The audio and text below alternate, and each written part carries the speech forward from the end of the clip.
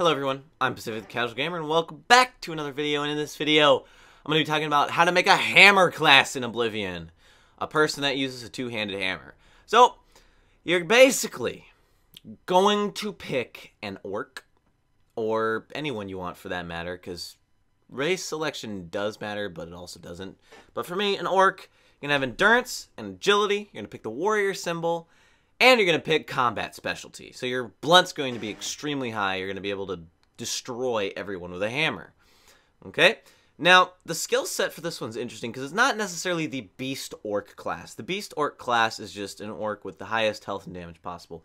For this one, your main skills are going to be blunt and heavy armor. So make sure you're wearing heavy armor and you're wielding the hammer. You're going to pick armorer to repair the stuff. And you're really going to focus here on making your endurance max level. Your endurance is going to be high, so you don't need to pick block as a minor skill, but your endurance needs to get really high really fast, as well as your strength.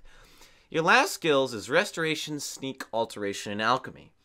So restoration and alteration just help increase your blunt skill as well as your carrying capacity and health. Alchemy allows you to make potions, and sneak is an interesting one. Sneak helps with your damage. If you get your sneak high level, you do extra damage with sneak attacks. Now, I don't think a hammer, since it's two-handed, it gets buffs. So take that with a grain of salt. I have never used a two-handed weapon and snuck around before. So if you need to, carry around a mace for the initial sneak attacks. But mainly with this class, you run around beating the crap out of people with a hammer. That's what you do. Is a hammer class. It is the hammer. The way to go. You basically avoid blocking. Your block is your alteration, which you should have like a shield thing. If you want a different sign, pick the tower, then you can cast reflect damage. And also make some epic reflect damage armor. But your armor for this one, very simple. We want the hammer to do as much damage as possible. So you maximize all blunt and strength enchantments you can. Just maximize it. Do it all. Okay? Do everything you can. A restoration spell that fortifies your blunt. That hammer should two-shot everything it comes into contact with maximum. Now, restoration has the fortified blunt. You want your shield for, your alteration. And you also want feather when it comes to alteration. Because alteration, when you have feather, it helps if you want to carry an extra hammer back to your house or enchant a different hammer or have different hammers with you. Alteration just helps with that.